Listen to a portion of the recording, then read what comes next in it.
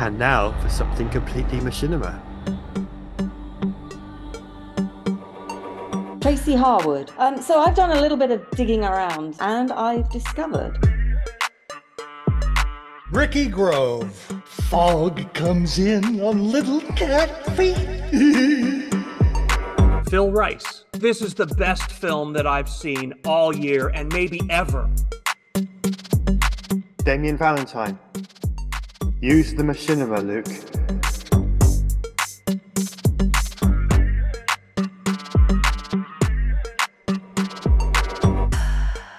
Hello and welcome to And Now for Something Completely Machinima, podcast about machinima, virtual production, and related technologies. We are all wearing the same clothes as last episode, but that doesn't mean that we stayed overnight with each other. So just pipe down a little bit. My name is Phil Rice. I'm here with my co-hosts, Damien Valentine and Tracy Harwood. Hello. And reluctantly, generative AI, Ricky. Ricky, how are you doing today?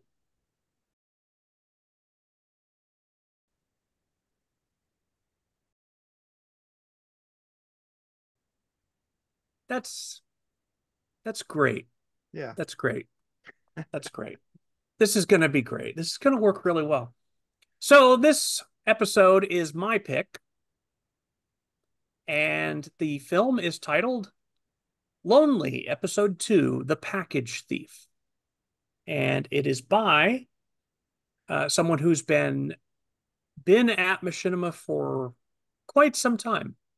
Would I think easily classify as a machinima veteran.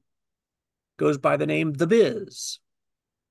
And this short film, is made in iClone.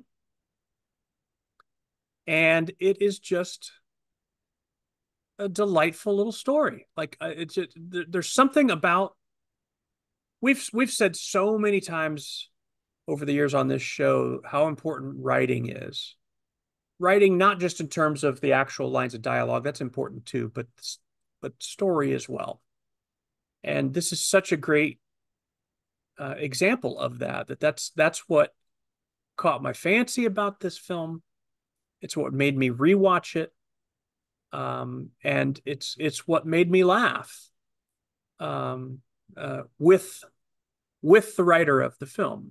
It's just wonderful wit, wonderfully executed, great voice acting. It's a comedic little story that basically follows this kind of a Lone Ranger character. And there is a package thief in his building. And I won't spoil the story, but it's kind of trying to unravel what's going on with that and solve a little bit of a mystery, and just some wonderfully quirky, memorable characters with dialogue that just really sticks with you. And we were just talking off air about that there's a staleness that sometimes seems to be creeping into productions that come out of the usual channels, through the ones that make it past the cultural gatekeepers and come out in the public sphere. But there's a freshness to a lot of the machinima that we end up encountering with this show. Oh, I can't think of a better example than this. It was so entertaining. It's one of the few films that I've watched in a long time where as soon as it was over, I immediately watched it again. I don't do that very often. I'll sometimes return to something later, but I wanted to watch it again immediately just because I just really appreciated the craft and the timing, the pacing. It's just, I don't know. It's as a creator, I really get a kick out of seeing somebody, hit a base hit. You know what I'm saying? Like, to use some baseball terminology, of just someone who just cracks the ball. I just love it. And that's what this is. This is just everything connected and it's just wonderful. So I'm curious what you guys thought of it. I Do you want to really get enjoyed it. go on? You go ahead. I want to get in before Ricky does. Oh yes, good point. Uh, so yeah, this is a film that I really enjoyed as well, for very similar reasons to you, Phil. Um, there's something about this that it kind of reminded me of the movies, not in a bad way, because obviously iCloud is a lot more advanced, but there's something about the way the sets were built and the way the characters moved. They're smoother, they look better, but there's just something about it, and it kind of comes from that fun attitude that you could make something like this with it. And it's nice to see it made with iClone, which is obviously a much more sophisticated piece of software. And the story was great. It was very entertaining. You laugh, and um, it's just well crafted. It's very well written and well acted. Um, and this is one of the things I like about machinima is films like this, where it's just different and fun and entertaining. Um, so I think the Bears did a really excellent job. I've seen a lot of his previous work, back from the TMU and the TMOA radio days, uh, which also goes back to the movies as well, actually, Mm, doesn't it? yeah. Right. Yeah. That's right. There's some interesting twists in the story, which again I'm not going to spoil either, uh, but it is worth watching, and worth watching fresh. Um, and it's inspiring to see something like this. So yeah, I don't know what else to say, because there's nothing bad about this film. I enjoyed every moment of it. And it's actually episode two, so I need to go back and check episode one, because I did watch this twice, like you did as well. It's like I don't normally watch the films back to again so quickly. I might refresh my mind closer to recording. But this one I watched twice in one sitting. After I watched all of the films together, I went back and I need to watch this one again.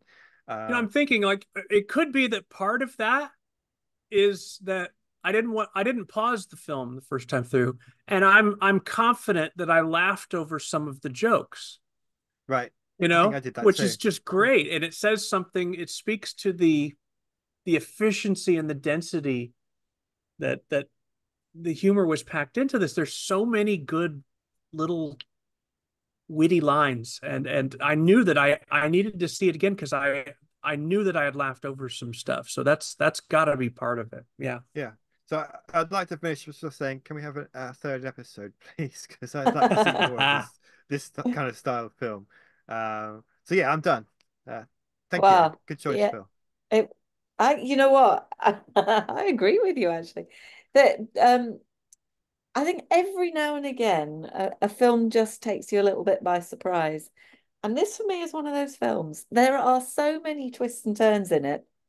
And as I was watching it, I like you guys, I watched it a couple of times straight off bat. But that was because it went through so many twists that I couldn't keep up with it. It was just so deliciously packed with joke after joke after joke. It was brilliant. Um, then when I was kind of sort of thinking about it, and I was thinking I actually need to see the previous version of it because there's stuff here that I couldn't follow, make so much sense of it as a standalone. Um, but I will come back to that in a minute. And I am going to reveal a little bit of the thought process as I was going through it in terms of the plot. So forgive me for doing this. Um, because if I get this right, what we've got here is a film about the Lone Ranger living in an apartment in Brooklyn, being mistaken for a bad guy who's a package thief by the neighbors, because all they see is the mask, not the rest of the Lone Ranger and his gear. And then one day he happens to be collecting his mail when he comes face to face with this thief, whom he chases out onto the road when he accidentally gets killed, which is brilliant. So And far, then, so good. yeah, and then feeling responsible for this man's death, our hero attends this crim's funeral. where there are many other criminals also in masks, and where he somewhat haplessly lucks out with this girlfriend. And then I don't know. In the end, it turns out that the thief uh, who was killed had apparently just stockpiled everything that he purloined from everybody. And then when the police go in, they're sort of figuring out who's who's got what. And it's like Christmas because everybody's forgotten all the stuff that they'd ordered, including our hero, who had apparently ordered a new mask that also turns up. So yeah, it was kind of like, what the hell's all this? It's just detail after detail after detail, and just so rich in the way that it was kind of presented. Now, it's evidently a play on the word lone and the context that this ranger finds himself in. He's obviously a guy in a big city where, of course, many folks feel alone and lonely. Um, where the heroes are most needed, I suppose, and where unexpected things kind of happen a lot. And of course, it's crazy. So why wouldn't you use mariachi music to communicate a Mexican standoff between the Lone Ranger and his neighbors right at the beginning? Because it's all crazy. And then of course there is the Masked Ranger versus. Well, I initially when I was watching it, I was thinking, well, surely he's supposed to be Batman. It's Gotham, it's New York, isn't it? Or Brooklyn. But actually, it turns out it's not, I think, Batman. Anyway, both heroes, both wearing masks. I think in the context in which this is portrayed, what you've got is the Ranger actually being a bit more relatable in a modern city than maybe the fantasy character might be with superpowers. I don't know. But then I was looking at that relationship and I realized that in fact the connection isn't to Batman, but to maybe the Green Hornet. Because it turns out that the Lone Ranger was meant to be a great nephew of his. So maybe what we have here is simply this kind of idea of a time warp and a new location, and thereby an extension to the Green Hornet story. I don't know. But our hero, he's not just a man in a mask, he's also a bit of a loser too, which I think was quite well, I think that was one of the funniest sort of subtexts to it, really, the fact that this guy's a total loser. I think in episode one, because I had to go and watch episode one in order to try and pull some of my thinking together on it, where it comes through even more is that he is a total loser in episode one. He lucks out with his horse, Silver, who does a runner halfway through navigating around the city. He's got a job as a hacker, which he's rubbish at. And his friend Tonto is much better at him at getting all the girls. So it's kind of it's kind of apt that all of this is happening in episode two. I'd definitely encourage you to watch episode one. My gut feeling is that episode three might go in a slightly different direction because this mask is clearly the magic somehow. Maybe it will give him more luck. The new mask, that is, the one that he receives in the post from the thief. I don't know. So all in all, then I think what you've got is something really zany. There's lots and lots of classic film references and characters in this who are really very zany and each have their own personality and you get a sense of how they're all being built up over the series. Obviously the central character, but Tonto, whatever Silver's doing, and the neighbors and all of these other sort of folks that there are pulled through in this particular film. And it kind of struck me a little bit like maybe this is a Friends type approach that he's taking, or in this guy's case, maybe Friendless. I don't know. It's real fun. It's witty. The characters are amazingly well developed. I think even in this short, and it is quite short, you pick out such a lot of depth in each of them from the clips that he shows you, and they are only really tiny clips. I guess if you wanted to make it even shorter, what he could have done was maybe focused on just a couple of the characters, like that old couple at the beginning, which to me were the absolute best characters in this. They were just hilarious. They'd almost got Tourette's in the way that they were portrayed. Um, it's a very cleverly done piece. I do think you probably need to watch episode one as well in order to maintain the focus on the central character of the ranger, because I think the others do pull you in different directions.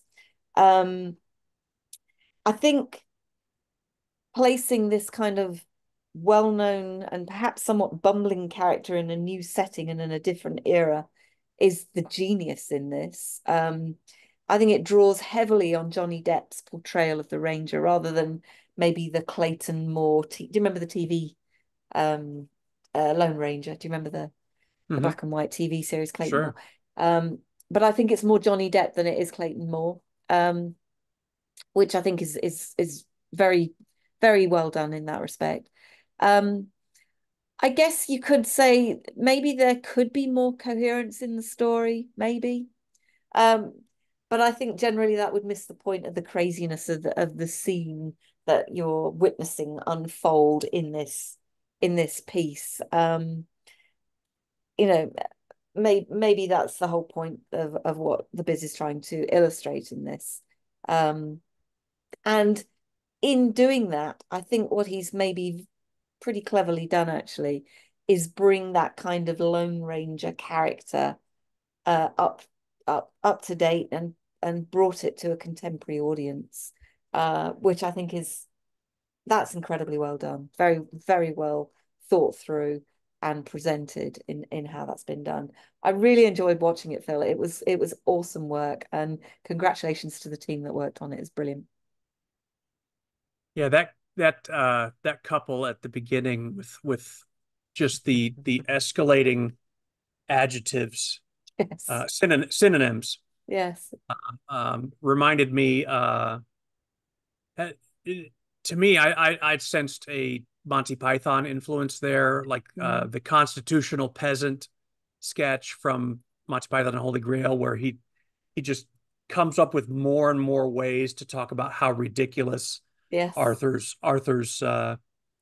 sword legacy story is.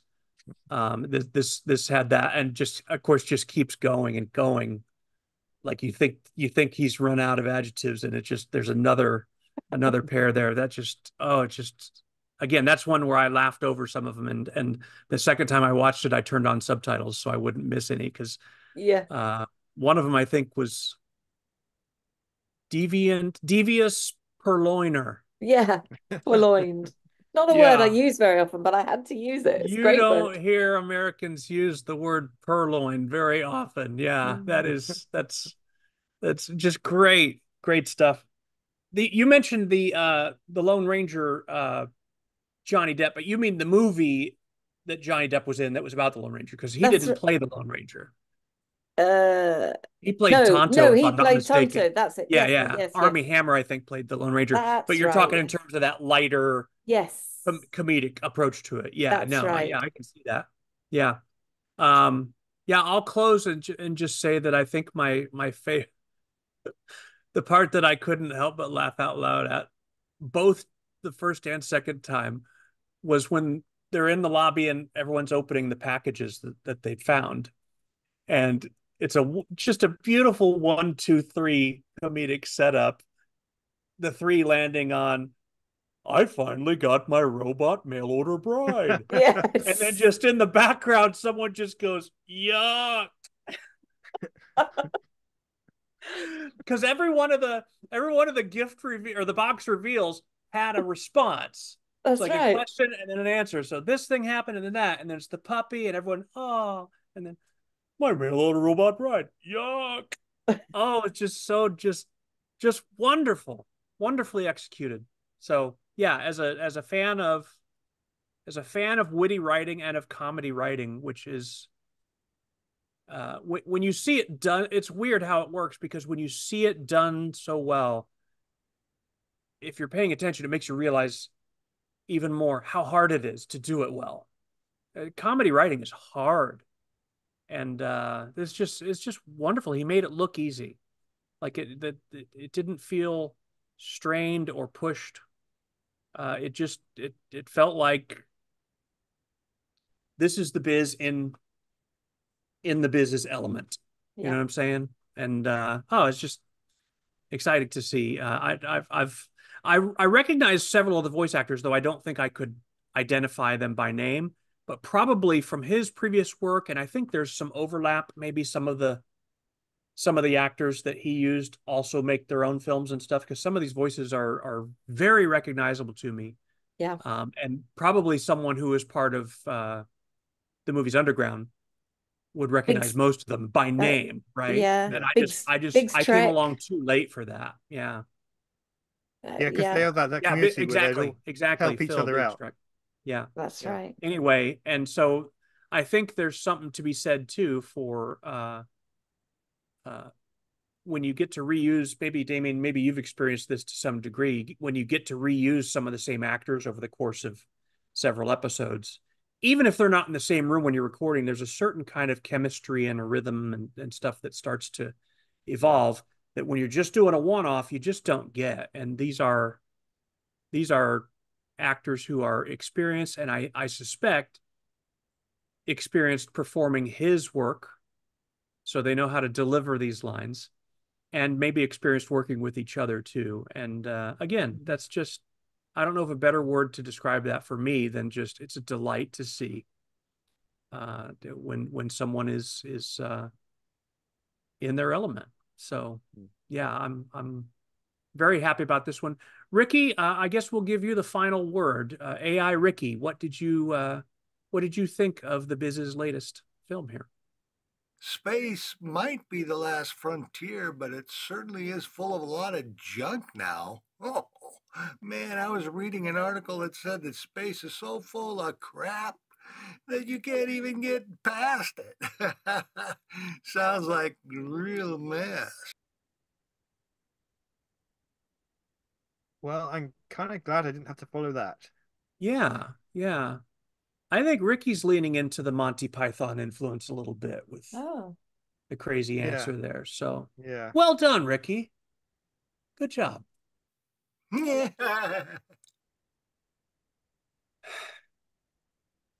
Anyway, this has been our episode. On behalf of myself, Phil Rice, Damien Valentine, and Tracy Harwood, and AI Ricky, we will see you next time. If you'd like to give us feedback, do so in the comments or drop us an email at talk@completelymachinima.com. We'll see you at the next episode. Thanks a lot. Bye.